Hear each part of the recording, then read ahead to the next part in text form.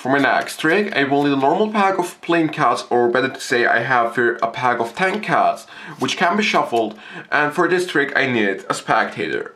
Now, I'm going to give the cards to the spectator, and I want the spectator to deal the cards one by one on the table. They can be facing down, facing up, facing down, however the spectator wants to. And whenever the spectator stops, he takes the remaining cards in his hand, turn them over, and just drop them on the on top of the remaining cards. So I'm explaining it one more time. Deal the cards on the table however you wish, okay, and then stop whenever you want to, take the remaining cards, flip them over, and drop them on top of the pack. So the spectator can do this as many times he or she wants to.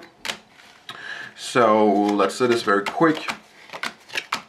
Okay, so we have a completely mess.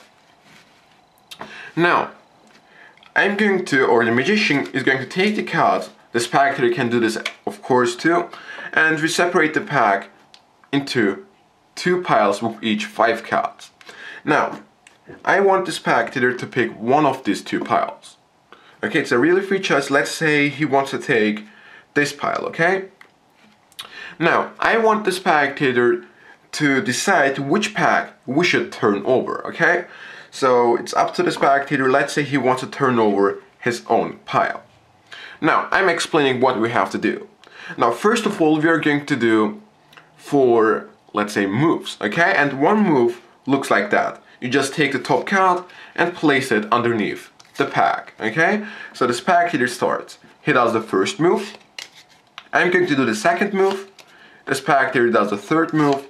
And I do the fourth move. Now, we have here 2 facing down cards on top. The spectator has the Queen of Diamonds, and I have, oh, the Queen of Hearts, a perfect match. Now, is this coincidence or is this magic? Now, we have to do 3 moves. So the spectator does the first move, I do the second move, and the spectator does the third move. So the spectator has the 2 of spades on top, and I have here the 2 of clubs, again a perfect match. Now we have to do 2 moves. So 1 move and 2 moves. I have the Ace of Hearts, the spectator has the Ace of Diamonds, and another perfect match. Now we have to do 1 move, and that's basically the end. So the spectator does 1 move, the 10 of Hearts, and I have here the 10 of Diamonds, another perfect match, and of course we are left with 1 card, the 3 of Clubs and the 3 of Spades. Perfect matching cards. So for this trick, you will need 10 cards, or in other words, you will need 5 pairs. Now in this case, I've already done that, okay? So I have here 5 pairs. As you can see, I have here 2 black ones, the 2 black 5s, the 2 red 10s, the 2 red 5s, the 2 black 3s, and on top I have the 2 red aces. So this should be the setup. So the cards, the pairs, are in the same position always. Once you are in this order, you just place the other cards on top of the other ones, and you're ready to get started. Now, first of all, you have to shuffle the cards, okay? And you're just allowed to give the cards a cut. Now, since this looks not that good, I prefer to hold the cards in this grip, so I'm assuming to do the overhand shuffle. And I just take several cards from the top, and I drop the remaining cards right on top. Okay, so it looks like the overhand shuffle, but I'm just cutting the cards in a different way. And if you do this in a fluently way, it will look like the overhand shuffle. Okay, and once you're done, you give the cards to the spectator. Now, you explain to the spectator how he is going to shuffle the cards. Okay, I explained it in the performance, so just watch my performance one more time, but I'm going to explain it one more time right here. So the spectator should take cards one by one from the top of the pack, and he should place them facing up or facing down on the table. Okay, and he can do that as many times he or she wants to. And whenever he wants to stop, he stops, he takes the remaining cards in his hands, turns them over, and drop them on top of the pack, just like so. Now one more time, let's say one more time, so he can turn over the cards and drop the remaining cards right on top. Now let's say this pack here is finished. Now the magician takes the cards and separates the pile into 2 piles with 5 cards. Okay? And now the spectator can choose one of those piles. Let's say he wants this pile and you get this pile.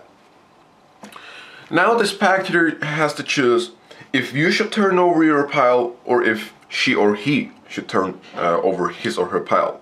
Now let's say the spectator wants to turn over the magician's pile. Now you explain that you're going to make 4 moves, then 3 moves, then 2 moves, and then 1 move.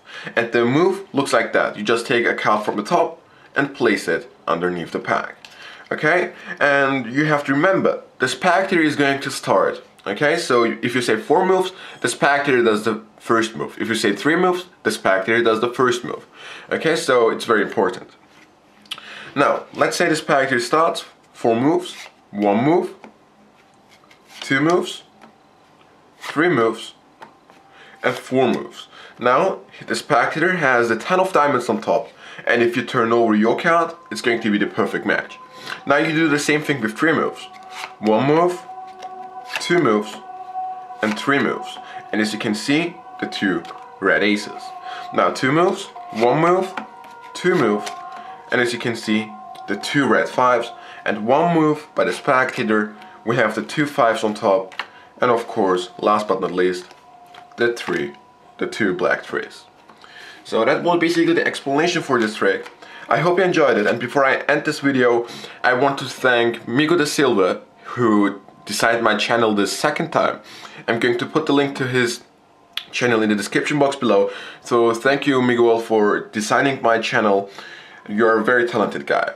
So that's it. I hope you enjoyed this trick, and I'll see you next time.